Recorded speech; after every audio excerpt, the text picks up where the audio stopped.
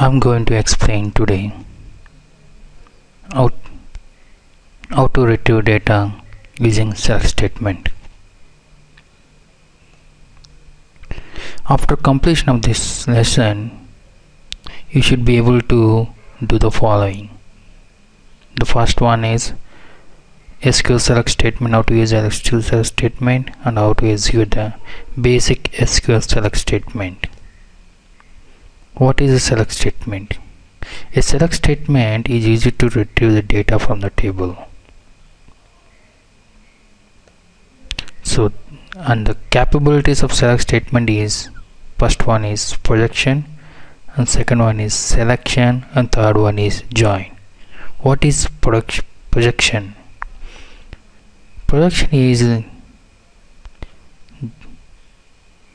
the columns retrieved by the query, and selection is rows that are written by the query, and join is data that is written from one or more tables based on some conditions. I will explain how to retrieve the data from multiple tables in next tutorial. So what is the basic select statement syntax? Select, you can specify column names here, or you can specify, instead of specifying all columns, you can specify star, or you can use a keyword like distinct or expression or alias. Alias is nothing but other name to column or expression, and from class and the table name. So select, in this statement, select identifies the columns to be displayed, and from identifies the table containing those columns. That means, so whatever the columns you want to specify, you have to specify in the select clause. On the table, the data you want to retrieve should be specified in the from class. That means table names should be specified in the from class. Okay, so I will show you one example how to retrieve the data. This is a basic select statement, select star from employees. So I'm running this query now. So it's showing me all the columns here up to department ID. Okay, so let me check that. Select star from departments. So let me run the departments. Select star from departments. So it's showing me 4 columns: department ID, department name, manager ID, and location ID. So instead of specifying star, we can also specify individual column names like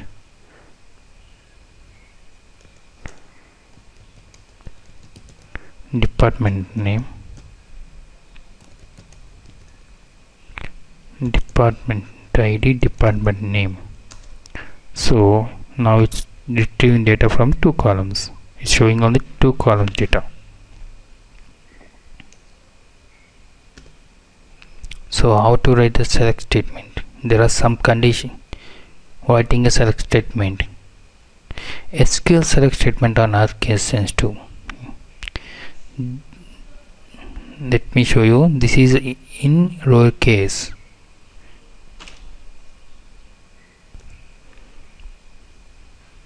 We can specify this select statement in capitals. Run this one. Nothing. Select statement is not case sensitive. All SQL statements are not case sensitive. And select statements, SQL statements can be entered on 1 or more lines. This is, I'm running on this. I've written in single line. You can split this one into 2 like this. See, you can write whole thing in one line, or you can write that one into 2 lines. Keywords cannot be abbreviated or split across lines. Here select is a keyword and from is a keyword. So this cannot be abbreviated.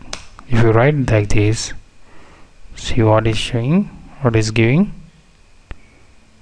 From keyword not found where expected. So keywords are cannot be abbreviated or split across the lines. Clauses are usually placed on separate lines. This one is a first select clause and this one is from clause. The whole this one is select statement, one SQL statement.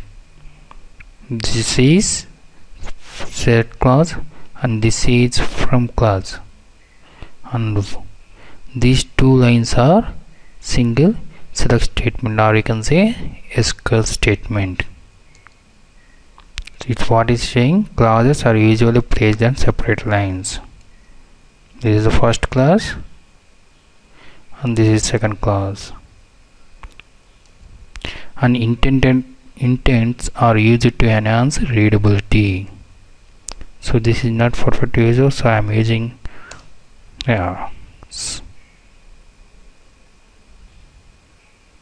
this is the you need to write the code. This is the coding standards. Better use indentation for readability purpose. In SQL Developer, SQL statements can optionally be terminated by semicolon, and semicolons are required when you execute multiple select statements. So I'm writing selecting and select star from departments. So 2 select statements are there. So I'm running these 2 select statements. The first one to showing department and second one it is so when you want to run 2 select statement, specify semicolon for each select SQL statement. In SQL